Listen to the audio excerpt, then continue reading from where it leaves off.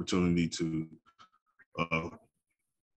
farm and have micro farms, and then also to all the researchers. Right, so it wasn't like a huge budget, but a lot of it also came. It's a big budget, but it got spread to be able to affect a lot of folks, and a lot of our money and things came through in-kind donations. So that allowed us to have our kitchen space donated for us for our original first 3 years, and now we've been able to pay that back for it and pay for the next 3 years also. So there's just a few of our partners involved. A little bit about our cooperative, right? So RGO, as I like to call us, right, exists to nourish people, build connections, and improve our local communities by growing opportunities for urban and small-scale farmers in the greater Mansfield area.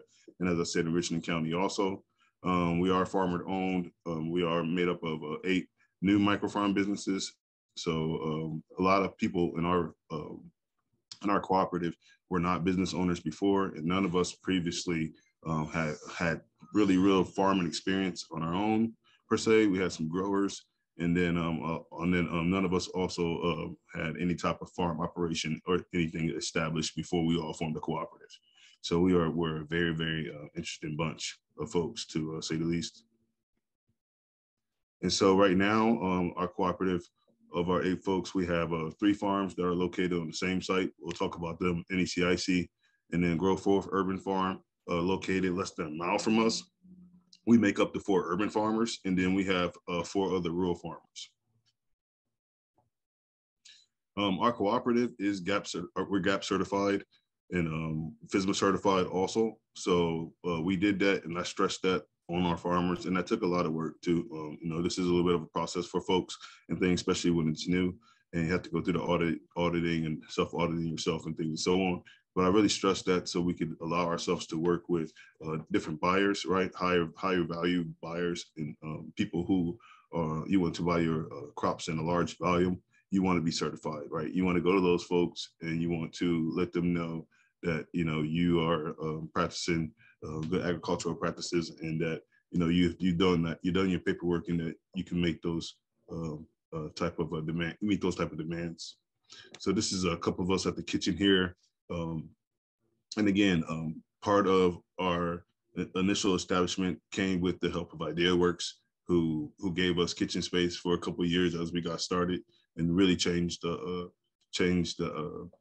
whole approach to how we were going to be successful by having the kitchen right up the street. So it really helped us out.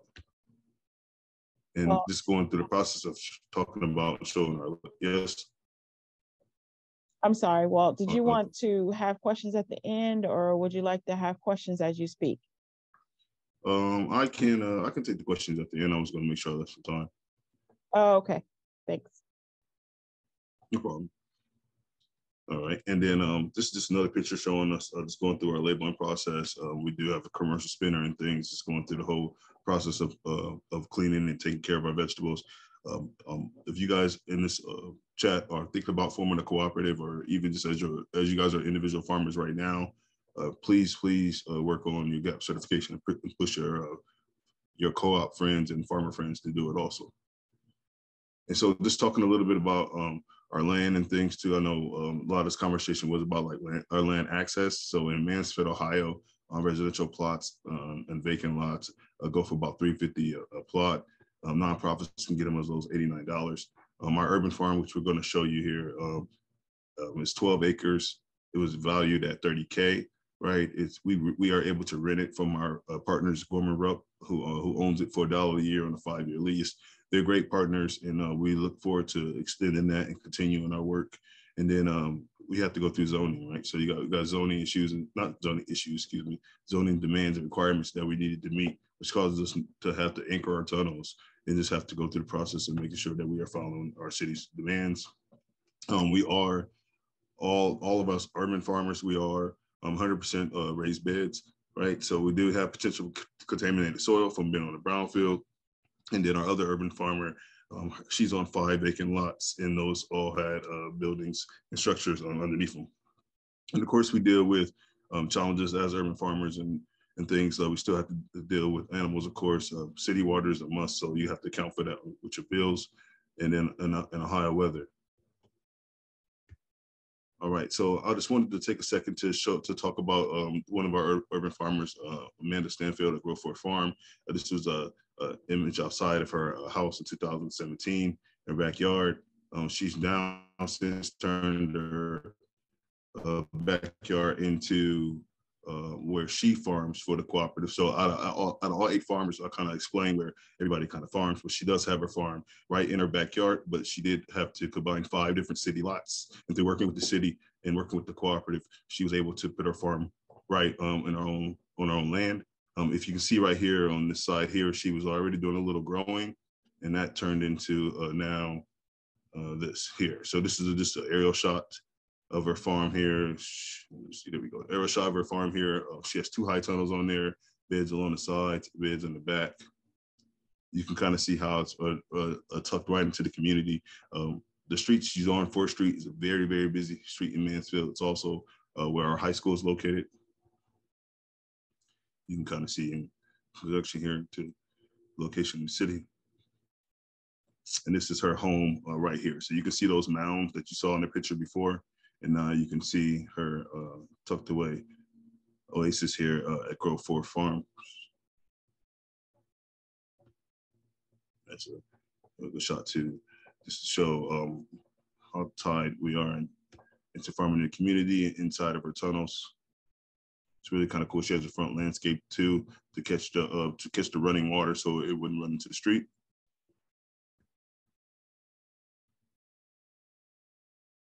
Outside beds are really cool too. She's got some method. It's a method to the madness back there, but we're working with what she has, and she's able to grow a lot of crops in this space and contribute to the co-op.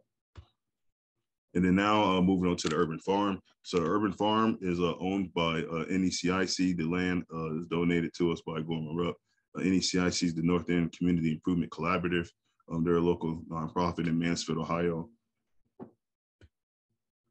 And as I said before, it's owned by Gorman Rupp. And you can see down here in the corner here how this is the land. This is how the land used to look. I don't know this exact date, but this is kind of the original Gorman Rupp structure, and they kept improving and building on this building on the land that we currently farm on. All right, so this will look like when it was tore down, the original Google Earth photo when I first started working on the project. And then you can see with the aerial how it is also tucked directly into our city. Here's Grove Forest Farm, Amanda's farm, as I was talking about earlier. She's less than a mile away. And then this is an image of sort of what it looks like now. So when I got these aerial photos done just a few months ago, we've actually added 2 additional structures on the site, right? So in order here, 1 and 2, and then 1 and 2 here, and then 7 and 8 are ran by NECIC. We also have Tunnel 9 over here that you'll see in another picture here. And then the tunnel in the very, very back right here, that's our cooperative, our composting tunnel that our cooperative can bring things to, and that we also put all of our vegetation and food scraps and things into. And then we also have a community composting program that people actually dump their food scraps. Bring buckets to the farm, exchange them, and we dump their food scraps in the back also. 3 and 4 right here are Vince's high tunnels, Vince Owens, he's fulfillment micro farms, and 5 and 6 in the back here are mine. So on this lot, NECIC has allowed me and Vince to have ownership and establish our farms at this site. Vince has now moved on now, and he has a couple other locations he's going to be farming at, but he now leases this spot from NECIC.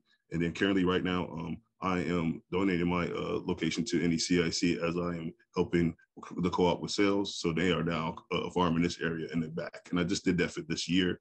So the last few years, I've been farming back here for the cooperative also. And there's some aerial shots just to kind of see, again, the connection to the farm in our community. And then this is a new tunnel that you can see is right in front of Tunnel 8 right there. This is Green Patch. So now me and Vince been on the location. NECIC has allowed a 3rd business now to come on site and farm. And they will actually not be doing too much actually growing vegetables, but actually doing plant starters and actually selling starters to the community. and having a kind of retail outlet, tables and things around there, and selling plants. And then they are also the company that helps us with our starters. So kind of bringing them in-house there. This is the additional tunnel, tunnel 9 now. This is also NECIC's tunnel. This was donated to us through OSU's Mansfield microfarm. It was the original microfarm that started our grant process and kind of pilot program that that allowed us to be successful like we are now. So with the additional tunnels and the extra space that NECIC has, NECIC looks forward to using it as a training opportunity also. All right, that's me and Vince in there, showing you inside of our tunnel. So Vince is also a vet too and registered as a veteran farmer. So we've been able to present opportunities with that for him as well by him growing for schools and him being a GAP certified farmer, of course, too. Let's look at the outside space a little. Back to the composting tunnel. And then we just wanted to talk a little bit about land options and opportunities, because I know a lot of this is about land access. As a cooperative, we work with small farms. So we've been able to work with one of our farmers. She's only going to be growing just a couple crops for us. And that works for her. It's going to work for her during the summer. We're going to try to make her as much money as she can. But she just uses a small bit of land. And I just had to just do up a couple of common places that people are kind of growing at nowadays that you can see, and then think about some of the uncommon ones, right? So business unused land owned by the city, towns, parking lots, right? That's where our original microfarm project was, on OSU's parking lot. They were able to produce a lot of crops out there. Parks, there's always containers, of course, if you don't have land access. Overlooked land, so unavailable, unlivable houses. A friend of mine, he went to an auction and actually won a, he did not need to even bid because nobody wanted the place because of the house being torn down, but he wanted the property because of the land and not the house. So now he farms a beautiful, a couple acre piece of land that has a house that he doesn't even need to live in anyway. So joint land opportunities, like I talked about with us in the, on the nonprofit land, but that can be done on other folks' lands. And of course, reach out to nonprofits. And then RGOs offering training. So one of the things you can think about too is just looking for groups or organizations that want to involve people and get people farming together. And just a few more photos too of our cooperative, some of our success here. Because of us all coming together, we've been able to meet the demands and needs of some grocery stores, a few CSA, large CSA buyers, and also some local restaurants, and of course, a few other small buyers. We've been able to influence our high school. This is a Mayo High School, has a 144-foot tunnel that they're going to offer education in, and that the cooperative, through the cooperative, been established in the work with NECIC now that they can farm at the middle school. Now there's a high tunnel at the middle school now also too, where they're growing food at. So they have that pipeline going from middle school to the high school, allowing kids to farm. Reach the people to school. We've been able to create an opportunity with our local prison to get those guys out a few days a week and allowing them to grow and help us at the farm. This has been a great partnership, and now they're extending it and wanting us to come out and allowing us to farm at the actual prison. So we're working on an agreement with them and a partnership.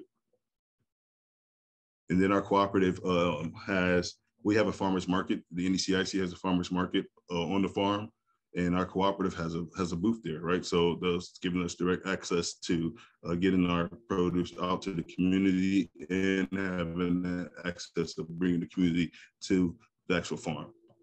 That's Vince there in the middle there again too, and Amanda from Grow Forth.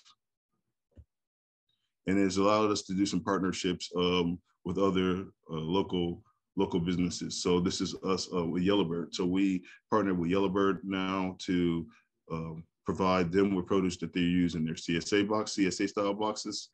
And then they actually provide our community now with boxes too, and they include our produce, which is really cool. And then just a little bit, I was just going to talk about the political landscape of our, and then what we fight through with our cooperative of Mansfield. It's not a tremendously large city. It's only 46,000 folks in there. We do have to fight through zoning, which I talked about for the heights owners. I shouldn't say fight, but we just have to make sure we go through that process and recognizing that where we are putting up heights owners, and they have to be in business areas. So the areas that even our Amanda owns, and then of course at the urban farm, those are zoned business locations. There's a huge lack of knowledge and understanding in our community. So as a cooperative, we're trying to fight through that. A lot of people think farming is only corn and soy. And then fighting for food justice movement that we are trying to tackle also. So we're trying to shorten the food miles, increasing the quality of food, revitalizing vacant lots, increasing fresh food access, educating our community more, removing barriers to entry, and then composting, right? So that's going to save us money on the urban farm, allowing us to use our own components, but then also making the community aware that we have a composting going on in the city, and that you can bring your food scraps there too. And that's a little bit about our cooperative. Thank you. Thank you so much, Walt. That is wonderful. I mean, obviously, everybody in the chat is all excited, like, wow, just a lot of comments. I don't know if you have the chat up, but there's a lot of comments, and then there's some questions too. Sure. This is a session where people can feel free to unmute and ask your question directly to Walt. Greetings. Hello. Hey, so yeah, this is awesome. And I put like 4 questions in the chat. So I feel like I should like speak up and be like, yeah, that was me dropping all those questions in the chat. So my name's Adama. And Adama here. Yeah, so my first one, I'll just say it. The first one I said, is there a non-compete understanding with growing certain crops or selling to certain vendors, like amongst the owners? Yeah, so that's a good question. You said a non-compete, right? Yeah, you know what I mean. Yeah. Yes. Right. Yeah. So in our cooperative agreement, it is set up that farmers cannot sell to the same folks that the cooperative is selling to, and then. I should have, sorry, I was supposed to mention that, right? The way our cooperative is set up in general to sell is that we actually tell our farmers what to grow. So we have relationships with different buyers, different folks, different local folks, and so on. And then we come up with marketing agreements, and then we ask the cooperative members to provide so much poundage of whatever crops per week for so many weeks. So we might ask for 900 pounds of tomatoes a week, 100 pounds of beans a week, 50 pounds of broccoli a week, or whatever the case may be. And then that's what we agree to. And then everything outside of that, we just let the farmers be farmers, right? Grow food for themselves. They go to other farmers markets outside of the one we have at the farm. They sell food to their just local friends or from their own homes and things too. And then also to some of their own private buyers and just people that they've established relationships with. We allow them to, of course, do that too. But on a larger scale, the cooperative tries to sell the produce in a grander scale, and then there's a lot of smaller sales that the cooperative farmers take on themselves. But yes, that's a good question. This is Michelle, and I had a few questions as well. Number one, I applaud you. And I would like to know whether or not your group would be able to entertain our co-op here in Dayton, Ohio. I saw where you said in one of your slides that you offer training. So we're a small, we're called 7 Seed Sowers, and we just started up this past year. We're part of the Central State Incubator Extension Program. So we would love to, in fact, we're having our first retreat. So if you're available to Zoom in, if you can come in person, that would be nice. But I have 2 questions. You mentioned that first you got $2 million through the FAR program? Yeah, it was $1 million from FAR, actually, excuse me, it's $1 million from FAR, but then we had to match $1 million. So as a community, we came up with it. Yeah, we had to match $1 million. We came up with $500,000 in cash and $500,000 in kind, which also included work and hours and commitments from all the cooperative members and so on too.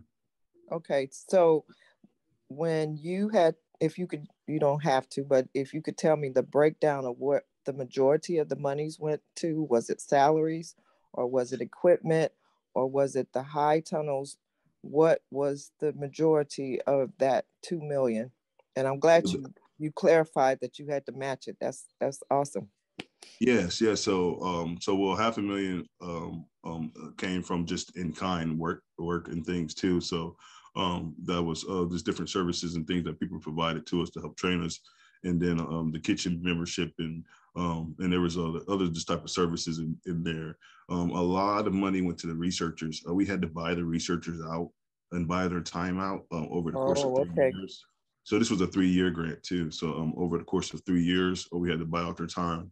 And then we did a lot of money went to infrastructure to be able to provide kits. So there were 10 original members, and there we had 10 kit-style kits to be able to provide for the farmers. And that came with the high tunnels. It came with irrigation, soil and wood and things for the urban farmers, and then a few other gizmos and gadgets and things to help us get established. But there were a ton of things that we needed to buy also. And then it came that also, we also had to pay for a lot of our training to buy out some of our trainers' times and the people that worked with us.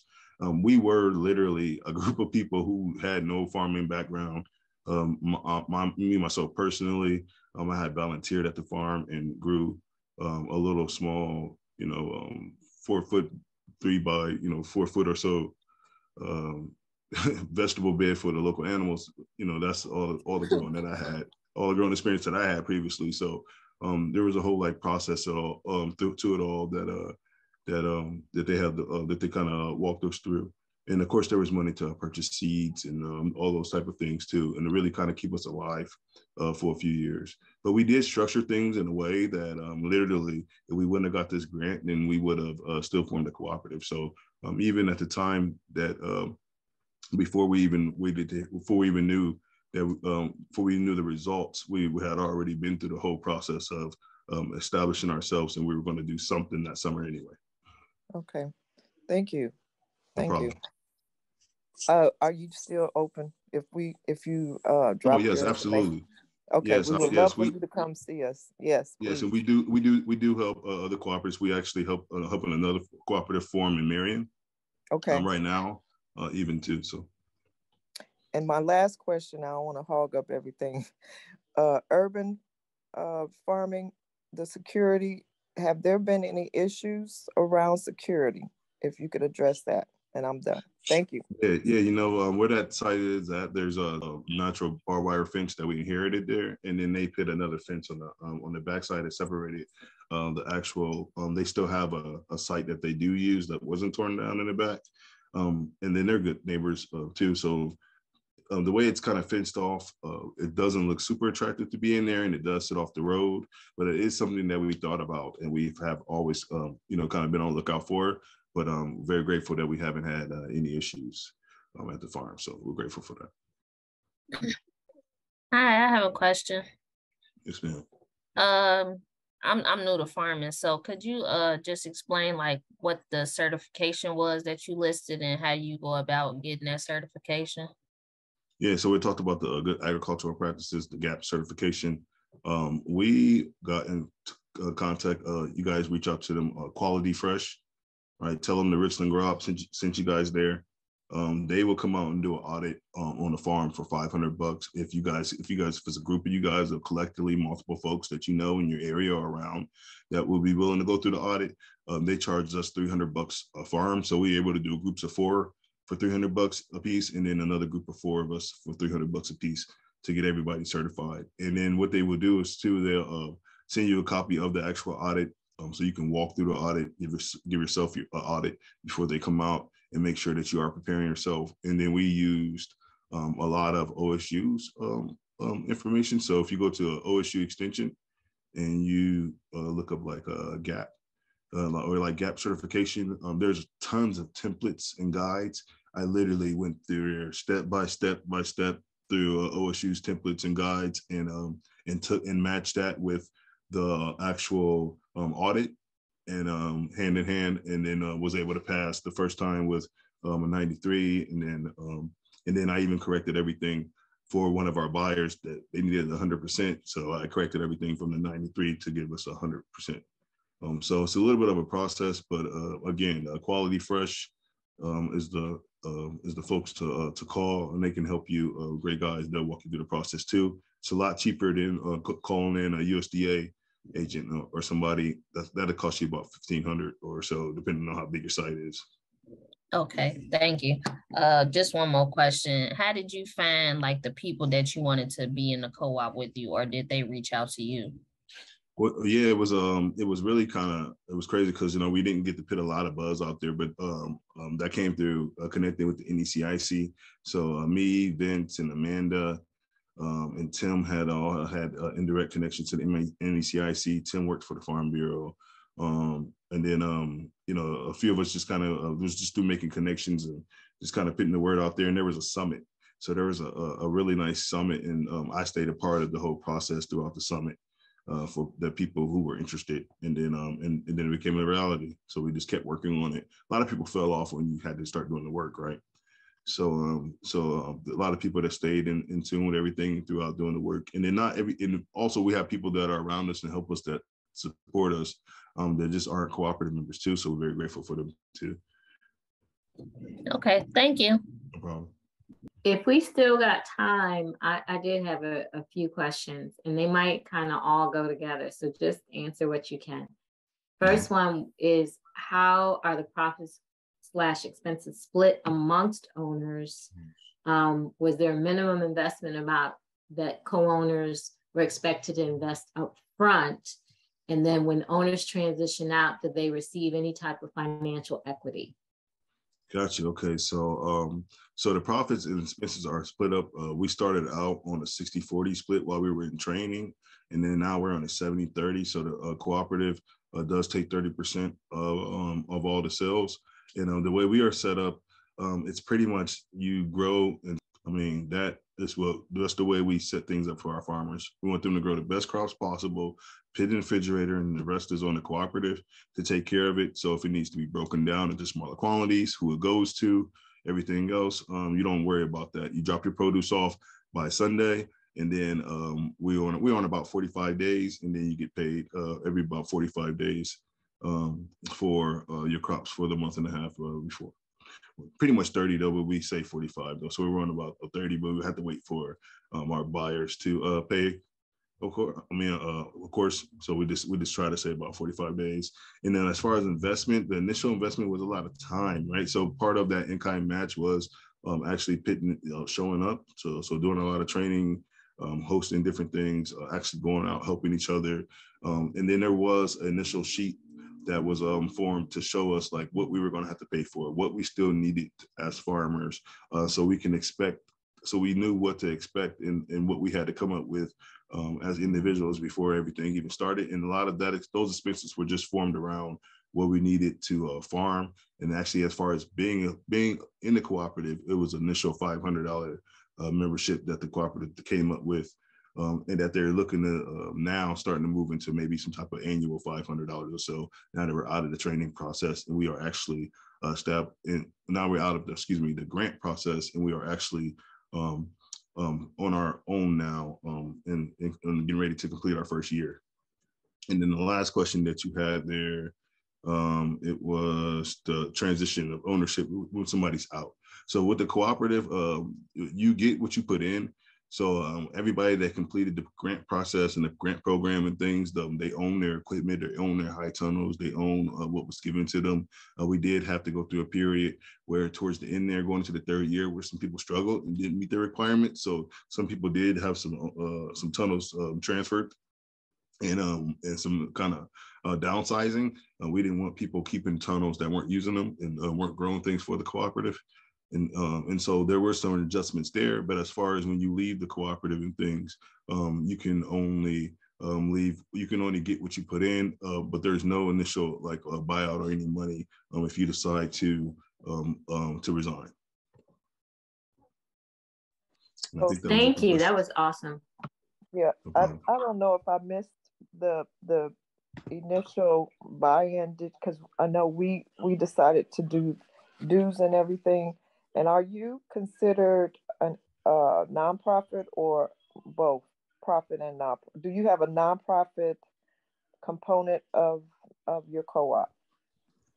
Though our co-op is set up as a for-profit co-op. The NECIC, of course, is a nonprofit. Their farming arm is a social enterprise, and everybody else in the cooperative is all for-profit. So when it comes to doing grants or it comes to saving money on something, or the whole incubation and things, we count on the NECIC, and the cooperative is a partner of the NECIC also too. So that's how we kind of fit into the nonprofit side of things, but just through our partnership. So did you partnered with them so that you could have an arm for nonprofit? Is that correct? Are you under them? Yeah, exactly. So the NECIC is actually a member of the Richland Gro-Op. They're one of the 8. So it allows us. Yeah, so it allows us to have that kind of joint connection because the nonprofit can help apply for or treat the RGO as a part of their business. This is awesome. I can't wait to meet you.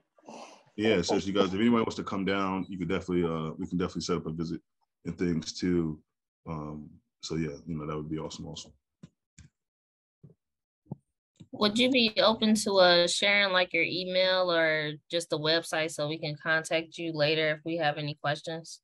Yep, I just threw that in the chat there too. Yep.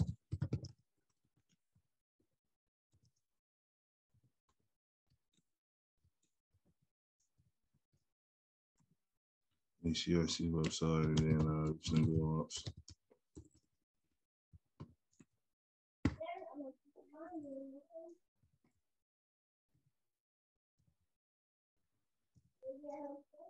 Are there any more questions? We still have a few minutes. So we have a question. 3:45. Go ahead, Ebony. Does anybody live on the land that y'all have for the co-ops? Yeah, you know what? Our rural farmers, 3 of our urban farmer, her farmers right there. 2 of our rural farmers, their farms are directly on their land near their house. Our other 2 rural farmers, Judith, she bought a piece of land that she wants to try to turn into kind of an event space too.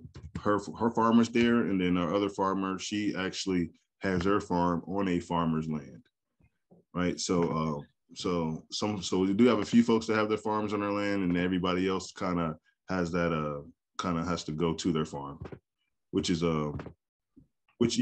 actually for me and Vince was the way to go. We wouldn't have been able to farm without having the NECIC give us that type of access to be on their land to farm.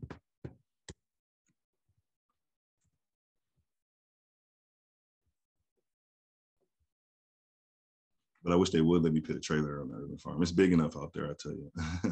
I asked about it, I joke around about it and things, but yeah, I have an RV, so I'm like, if y'all could live on the land, that would be awesome because you could just park there and then just work every day. Yeah, it's a few of the guys that work. You say what now? I was just asking if it's a zoning issue. Is that why they are not allowing it? You know what? It's just the partnership that we have with Gorman-Rupp, most importantly, says that the land would be used for like farming only and things. We do have another side that we call it the 6th Street side, so you can kind of see we're farming on that sliver in that picture. There is a whole piece of the land that's been unused that I am trying to make it presentable for some type of partnership or joint venture that can conjoin with the farm or tie in the community. And there's been talks of putting tiny houses or small homes on that side of the property, which I think would be really cool too. Walt, I have a question regarding the middle school and the education. Did you have to go through the city of Mansfield's Board of Education to co-op or to collaborate with the school, or you did it directly with the principals and teachers of that school? And have you set up a 4-H program for that elementary as well with the co-op? Yeah, the elementary, the school, senior high is attached to a 4-H program, so that was kind of already going on, but not to the capacity of what we think it could. So we did try to help push for a greater 4-H presence there. And as far as the partnership, yes, we did. Yep. Well, I presented to the school board. I got with the superintendent. I got with all the principals. That is my former middle school and my former high school. So, it's very important to me to be able to try to make it work. Also got with some educators and some folks to try to create the education component and partnership behind it. So the kids are getting college credit and things as they go through a program at the high school. And so it took a bunch of folks getting all together, some meetings coming all together, and I have been at it for a while. So we're going into our 4th year. The high school just got their high tunnel a few months ago, and the middle school last year. So when this project initially even started, and it was in its grant phases and things, I've been beating down doors to try to kind of start the process and the conversation and the talk about what it would look like to bring agriculture to our high school, which we don't have. We have it around around the other areas in Richland County, but there is no agricultural presence in our school system. And so it did take a little bit of a process, and I did get everybody together multiple times to make it happen. That's awesome. That's awesome. And then my last question was, how did you get Ohio State to give you a free donated? That's what I want to know. How they donated? I was like, how do we get Central State to donate something to us? Okay. Well, a lot of it came through the partnership with NECIC, right? So with them not supporting the program, the pilot program, was over. They ran its course. OSU was not going to financially support a person being out there farming and taking care of it on that campus. That campus was, for lack of better words, that wasn't a focus on that campus. It was an experiment and a pilot project. And so that they had to get rid of everything, and they couldn't throw it away, of course, or anything like that. They had to donate it. And so it just so happened that NECIC had been such a strong partner of Ohio State, Mansfield, and they donated all the stuff to us. So yeah, a lot of it came through the partnership that we have, and some of those initial conversations and ties with OSU Mansfield through building this project over the last going into the 4th year, 5th year now. Well, I just want to say I'm very proud of you and your co-op. Hey, Walt, I have one more question. I said, is there any thought about purchasing the land from the corporation that owns it? And if not, is there a contingency should the corporation want its land back? Yeah. So that's a very good question also too. I built in a clause that we would approach them a year and a half before the lease is up, which was this year, going into this year. And we have approached them already, but we haven't done an ask or anything. There's a larger capital campaign that's going on with the NECIC right now. They're trying to raise about $12 to $14 million, if you guys know any major donors, to build a community center and a community center, just a whole kind of mission and staple in our community and things. And so there's like a greater partnership and things that we're looking for with them, and then also looking into like sponsorship opportunities and kind of where we're trying to see where Gorman-Rupp might want to take this, because it really has become a big deal in our community now over the last few years. And so we're looking to kind of go beyond asking for the land and asking for a really true partnership and sponsorship, get some dollars rolling in every year that can help continue to support that farm. That's a very expensive venture. Also too, I would not try to act like it's not. I mean, I do consult for the NECIC over everything farming. And so I'm directly in there, as part of, the whole process of it all, but the impact that we're able to make and the value that we're able to bring does make it very attractive for a company like Gorman-Rupp to continue to want to work with us and help sponsor us and sponsor our market and the other activities and things that we do out there. So yeah, long story short, yes, we are definitely going to ask, but it's going to be a greater ask than just for the land. Yeah.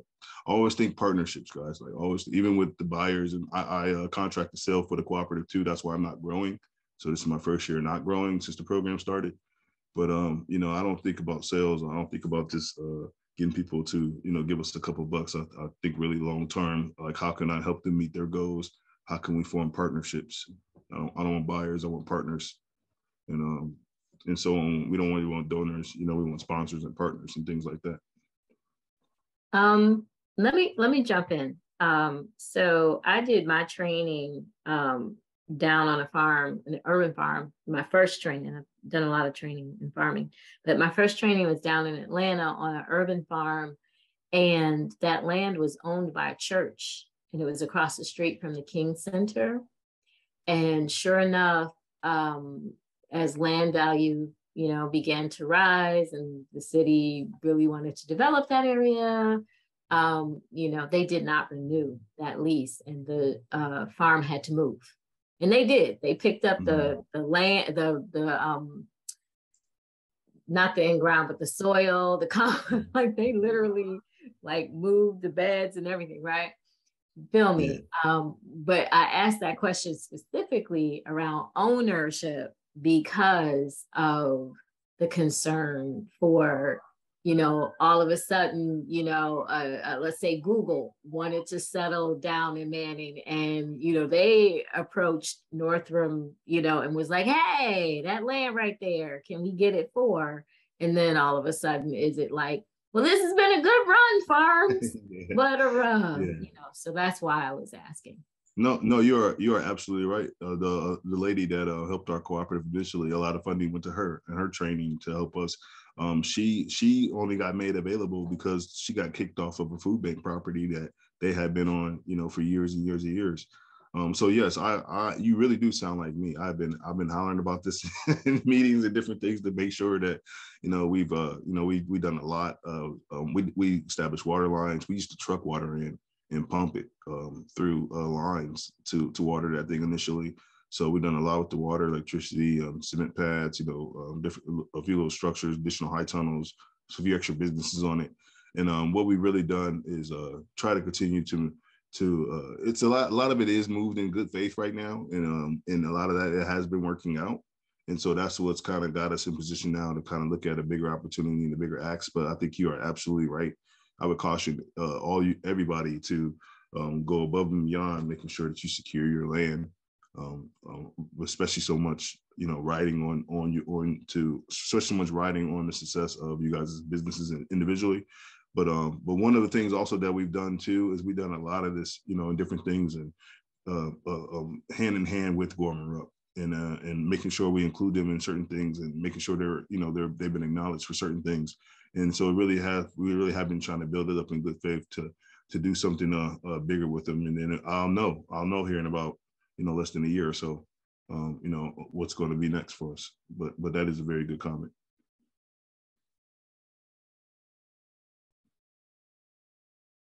Yeah, 6-7 figure partnership. That's right, for sure. We still have about 15 minutes. So if anybody has any other questions or comments they want to make, please feel free.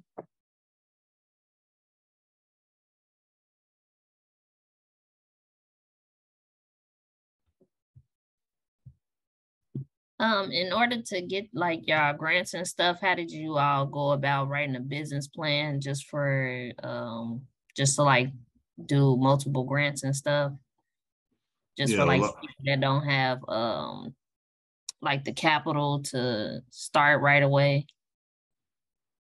Yeah, a lot of things that we do, a lot of what we do is we try to figure out like what we're trying to like accomplish and what our needs are, and then we try to formulate a lot of information around those areas, and then we look for the grants and things that work for us. And that's kind of the way that our process through it is just kind of really just establishing what you're looking for, what we want to try to accomplish. For example, like we were trying to get the wood for our outside beds. So when we started originally, we didn't have outside beds. So we knew that was something that we wanted to do, and so on. And then we started trying to figure out what grants would work for something like that, how we could apply it to tie in, the learning aspect of it, why we needed them, the importance of having them, and those type of things. And for those that are new to grants and things, like I was new to grants before this whole process, and now I've been a part of and written and have gotten some denial letters and been successful on quite a few grants now. I think a lot of it is you got to treat them like really big research projects. So the biggest thing is, knowing your problem, knowing what you're trying to solve, and then trying to build everything else around it. And so going to knock on the doors and finding the folks that you need to collaborate with.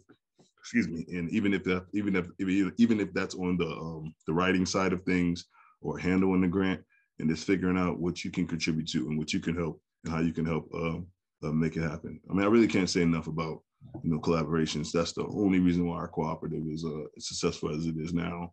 It's through us reaching out and asking a bunch of folks for help. So in grant process, definitely do the same thing. Okay, thank you. I noticed that you've been mentioning grants versus our speakers earlier, which was USDA and some other and credit unions and everything else.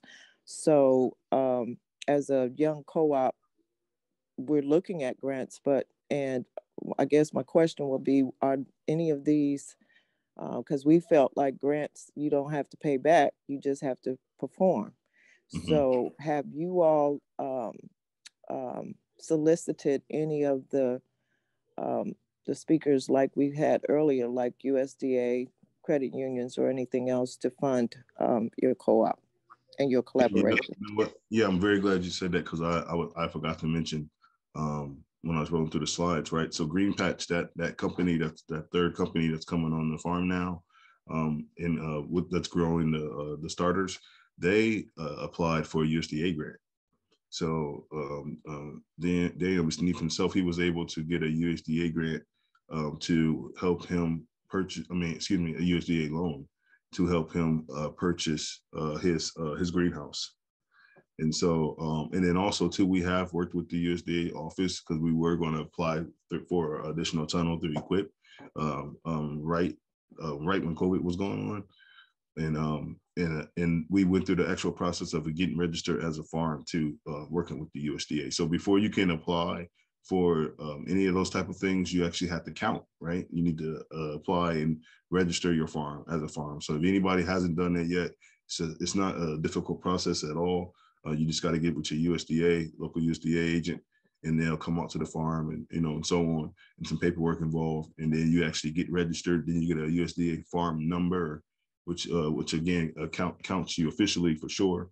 And then that would allow you to apply for some of their different services and also some of the different opportunities. Sharon, did you want to come off of?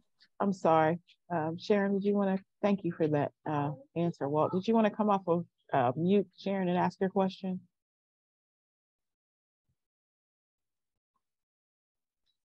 Oh, I was just interested in the kits. Yeah, so the kits that you were mentioning, how were they put together, or who decided what was going to go in that?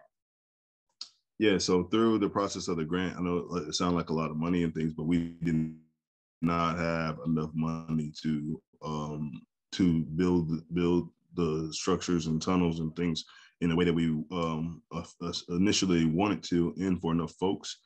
So I actually got awarded the contract to build the high tunnels also. So I initially built 22 tunnels, and then through the other partnerships and everything, I built the high schools in partnership with Yoders. But I've been a part of getting the high schools built, and also the ones in Marion. So the initial ones in the initial project, my company and Yoders built together, and our products were purchased through Yoders. So that was an opportunity that was really nice. I did not see that coming at all, but with my background and things, I had already been preparing and looking at a lot of this as the grant and things were happening and going on. And I told them, I was like, I told them that, it's going to be hard for you guys to do that. And I was worried about the financial means of it. And I had already kind of tried to solve it for the cooperative. And so through me trying to solve it for the cooperative, it allowed me actually just to take on the contract and just to do it.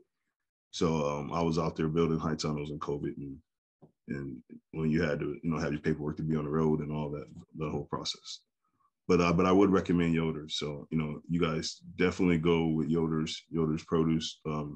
Let them know that you heard from the Richland Gro-Op and things. Roman is the guy to talk to there. And I would try to tell you guys to do any type of high tunnel purchases or anything through Yoder Produce.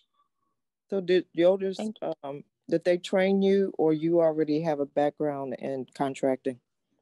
Because I've been up to Yoder's. So I was like, did they? No, it was just really just well, part of my premises of my company, the Food Lab, is to build, grow, feed.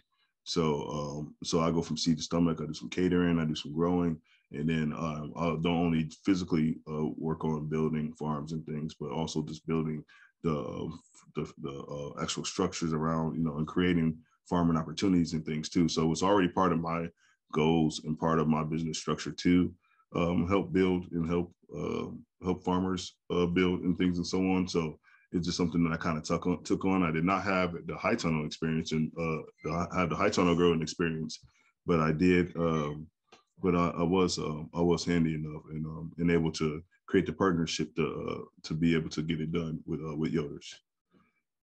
So once you kind of got once I was able to really get a feel for them. I went out and saw a few of their builds and things where some people had Yoder's high tunnels at, and then just kind of got a team together, kind of went through what we need to do and partner with them, and then we just knocked them off. Thank you. I've been up to Yoder's a couple of times, so yeah, it's an interesting place. Yes, it is. Yeah.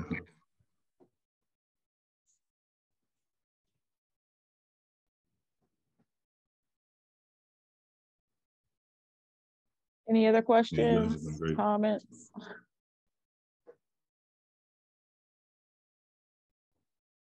Yeah, you guys have been great. I really appreciate you guys. One quick question. This is a general one, but it's always good. If you could go back in time to correct a mistake, what would you do? Oh man. Oh gosh. I would have definitely from the start of it all, when we were doing our partnerships and figuring out how to do this, where we're going to do it, who we're going to do it with, all that stuff, we should have got the buyers included. That was something that we thought about. We kind of thought of it differently. We wanted to try to go for larger institution sales originally, and who would have thought COVID was going to happen? Who would have thought all these things were going to happen, right?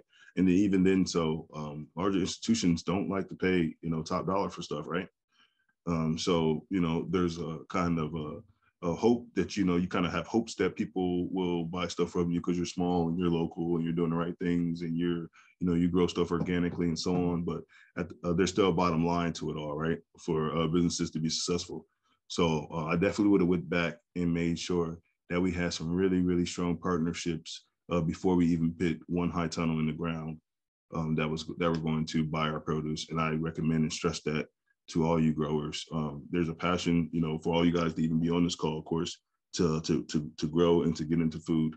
But if you don't know where your produce is going, and it doesn't make financial sense, there's no point in you trying to get a loan or you won't be able to pay it back, or even being out there in such a large capacity. That's the difference between gardening and farming. That is the biggest difference. Farming, you need to be growing food and providing food for others in a sense of a sales and business and things, versus gardening. You can have a 2-acre garden, and if you're not selling produce or you're not in it to for a financial gain and things, then you're gardening.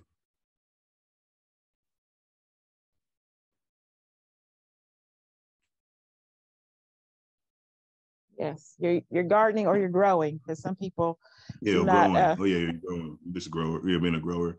And that was one of the biggest things to kind of help separate a lot of our cooperative members and figuring out the capacity of what people could really do. And there's nothing wrong with being a grower. There's nothing wrong with gardening. There's nothing wrong with having a passion for this and things. But when it comes to farming, you need to know where it's going. You got to sell produce. You got to keep your farm lights on. As I like to tell our farmers all the time, we got to keep our farm lights on. So that's why I try to create these bigger partnerships with folks that we can get rid of our vegetables as soon as they come to the refrigerator. So that's what I would definitely go back and change. And I would really stress that to you guys as you guys go in your growing adventures. If you are going to move into the farming fields, have your buyers lined up. Good advice. Very good advice. So do you have any parting words? We have about 3 minutes or so left. And if you want to just give us some parting words of wisdom, then we'd appreciate it. No, I mean, this is great. Like I'm very grateful, Tia, that you invited me to be able to speak. I don't know if you spoke to them, but I had the opportunity to speak with Tia at the at the house, at the State House in Columbus, with Ms. Paula Hicks Huxton and their approach to try to.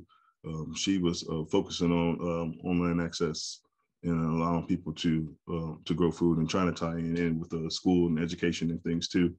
And so it's just really good to be able to see people out here that care and that are trying to do this work, and people of color and beyond trying to all come together to grow vegetables and things. And and just a few years ago, I mean, this all just happened. Like, we got that grant in 2019. We didn't put our first high ton on the ground until May 2019. So, this is all, relatively really new for me, really still new for us. So, I just challenge you guys to stay focused and to stay at it, and make it happen for the greater good of farming in Ohio and beyond too. So no, I appreciate you guys, and that's really all I have to you. Awesome. Thank you so much for the encouraging words, Walt. We really appreciate it. Your presentation was awesome, very encouraging, very I'm sure everybody's leaving here with their wheels turning and thinking, about some of the stuff that you have presented to us today. Ms. Michelle, Walt is in Mansfield, Ohio. He's in the Mansfield, Ohio area. She's wondering if you were in Atlanta or Ohio. No. Oh, I'm sorry. Were you talking to someone else? Yes, and I thought I had switched out because I used to live. My home is in Atlanta, so I was trying to conversate with her. But you're in Columbus, Walt, right? Yeah. No, I mean, in Mansfield, Ohio. I'm an hour from Columbus, hour from Cleveland on 71. Oh, so, you're up that way. Okay. Yeah. So very, very easy to get to. Okay. All right. Thank you again, Walt. We really appreciate you coming, and we are going to go ahead and return to the main room now. And thank you all for coming. All right. Thank you guys. Reach out. Appreciate it.